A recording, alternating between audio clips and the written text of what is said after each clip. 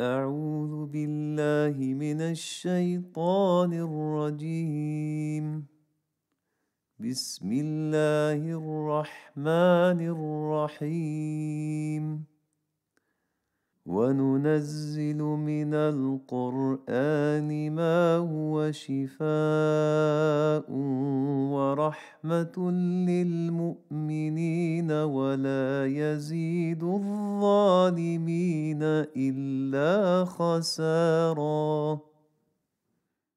He says this is more than just attention of the mind, because sometimes a person who's reading the Qur'an is not thinking about anything else, but is just listening to it, but they're not going further into that deep reflection. So it's not just being attentive now, it's to start to ponder. The purpose of reading the Qur'an is to ponder over it. For this reason, it is sunnah to read the Qur'an in a slow and distinct manner, as we took earlier. This tartil is to read it so we can ponder. And to read the Qur'an in this manner outwardly is sunnah, so that the inward pondering can be strengthened. Ali ibn Abi Talib, may God be pleased with him, said, "There is no good in a devotional act which is not understood, nor in Qur'an reading which is not pondered over."